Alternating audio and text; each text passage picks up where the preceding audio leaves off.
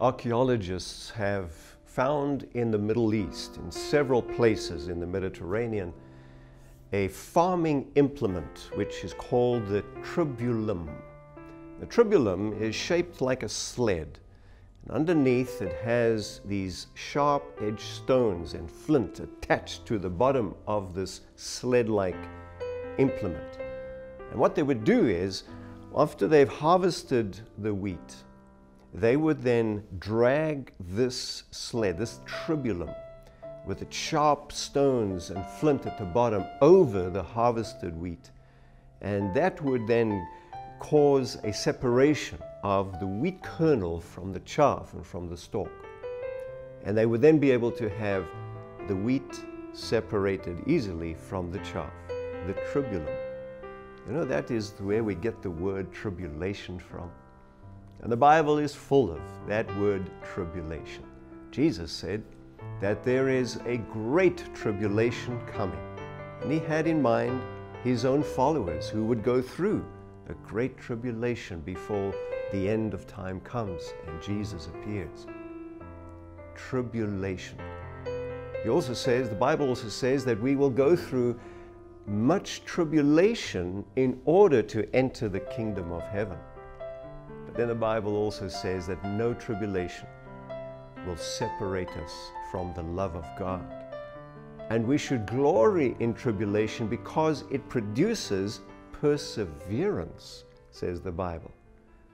And once again, Jesus said that we will go through great tribulation, but not to fear it, not to worry about it, because he says, in this world, yes, you will find tribulation, but I have overcome the world.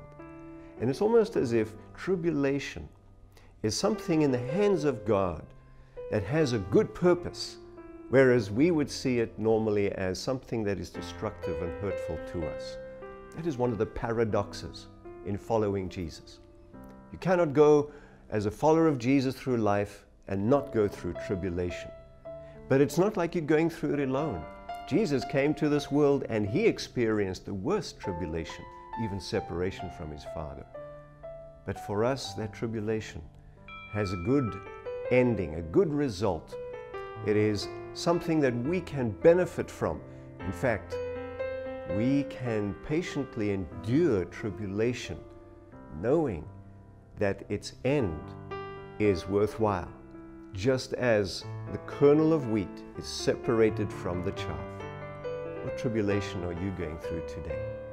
May it be that you will see in it an opportunity to trust Jesus, who will bring about something so worthwhile in the end that you will say, I needed that in order to be what Jesus wants me to be.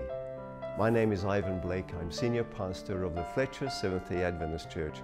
Our purpose is to lift Jesus up and love people in. You'll be able to check us out on our website, www.fletcher.sta.org.